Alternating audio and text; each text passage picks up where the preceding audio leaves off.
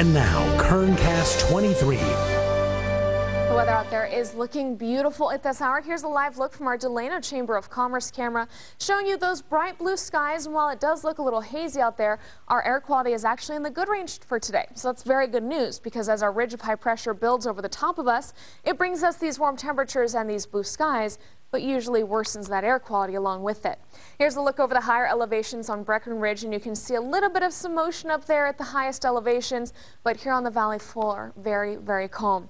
Yesterday was 69 degrees, quite the mild day. Today we're talking about getting to the lower to mid 70s in many locations, well above that average of 61. Currently we're at 65 degrees, the dew point at 42 degrees, and there's just that very slight breeze I was talking about. So under that sunshine, as we continue to warm up, it feels like t-shirt weather. Go ahead and enjoy it because we have it for today and tomorrow only. Here's a look at our satellite radar showing you that ridge. See how it's so well pronounced with that arc. All the rain being pushed up into Oregon and Washington, leaving our South Valley and most of California for that matter. Very clear and very beautiful.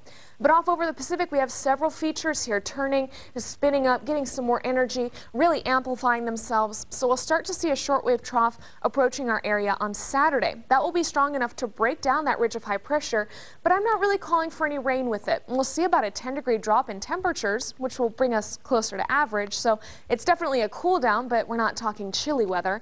And then, of course, there is a very slight chance of rain for our mountain communities. But again, I don't think we'll have anything significant, just possibly some sprinkles, which is good news because there are many events around the county this weekend.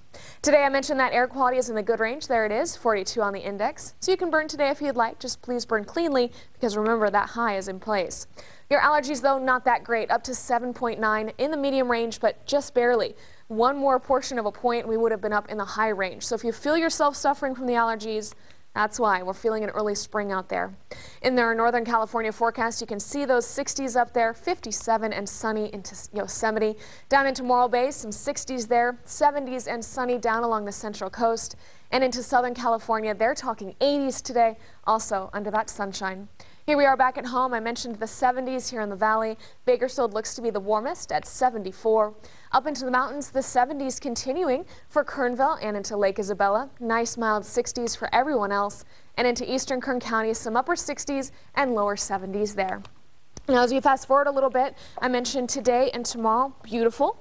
Saturday, there's that cool down, but again, I don't really think we're going to be getting rain with this system. On Sunday, we'll have the cloud cover sticking around. Then Monday, that system looks a little more promising. We could have a storm track along the coast, which would bring us the rain, or it could go on the other side of the Sierras out to the east, and that means no rain. So we'll go ahead and wait and watch it, but no matter what, we'll be cooling down to the 60s. Valentine's Day still looking nice.